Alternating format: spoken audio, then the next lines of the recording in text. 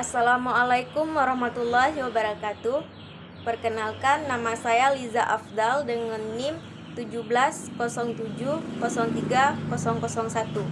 Baiklah, pada kesempatan kali ini saya akan membuat sebuah video yang berjudul tentang sumber daya pesisir atau dengan mata kuliah PSDB dengan dosen Pak Ilham Zulfahmi MSI.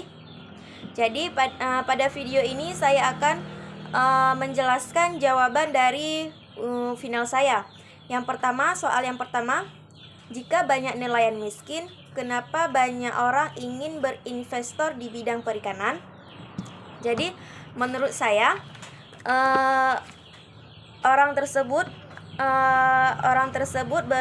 berinvestor di bidang perikanan karena di bidang perikanan itu mata pencariannya lebih luas seperti ikan, kepiting, udang, terumbu karang, dan mangrove, sehingga mengalihkan perhatian para nelayan untuk mata pencaharian sehari-hari di bidang tersebut.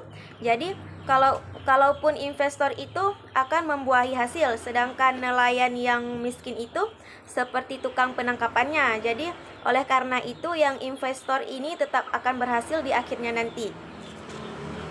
Terus pada soal yang kedua, adakah kaitan antara kelestarian mangrove dan kesejahteraan masyarakat pesisir? Menurut saya jawabannya ada, karena keberadaan hutan mangrove ini sudah menjadi bagian yang tidak terpisahkan dari kehidupan masyarakat pesisir yang dimanfaatkan sebagai sumber pendapatan. Pengelolaan hutan mangrove secara lestari merupakan salah satu syarat untuk menjamin keberlangsungan hutan tersebut. Nah, apabila fenomena kerusakan kawasan mangrove terjadi, maka akan berakibat sangat buruk bagi masyarakat yang tinggal di sekitar wilayah tersebut. Oleh karena yaitu bisa menyebabkan pendapatannya itu berkurang. Oleh karena itu perlu sekali dilestarikan hutan mangrove tersebut. Pada soal yang ketiga, menurut armada tangkap ikan Indonesia masih didominasi kapal berukuran kecil lebih dari 10 GT. Apa akibatnya? Jadi kalau ukuran kapal kecil itu kalau misalnya sekitar kurang lebih 10 GT dapat mengakibatkan daya tangkap ikannya itu kecil, sedangkan saat berlayar bisa memerlukan BBM dan membutuhkan waktu yang lama.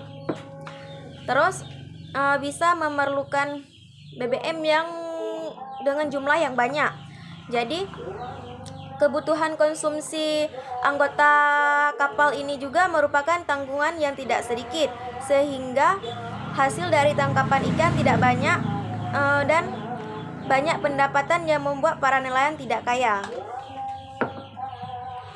Kemudian pada soal yang keempat, menurut Anda, apakah menjadi nelayan saat ini merupakan cita-cita atau hanya keterpaksaan? Jelaskan.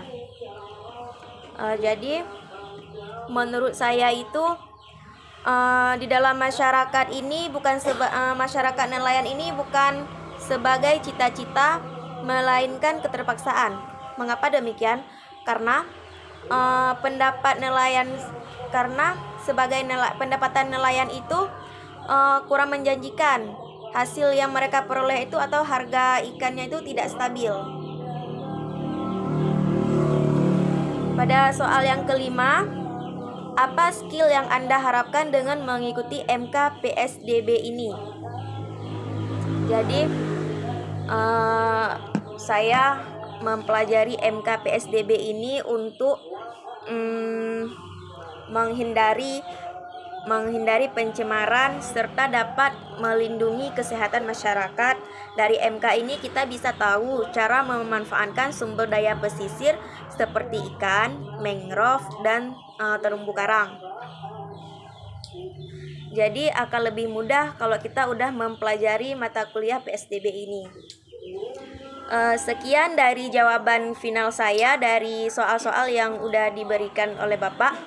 Lebih dan kurang saya minta maaf. Saya akhiri, wassalamualaikum warahmatullahi wabarakatuh.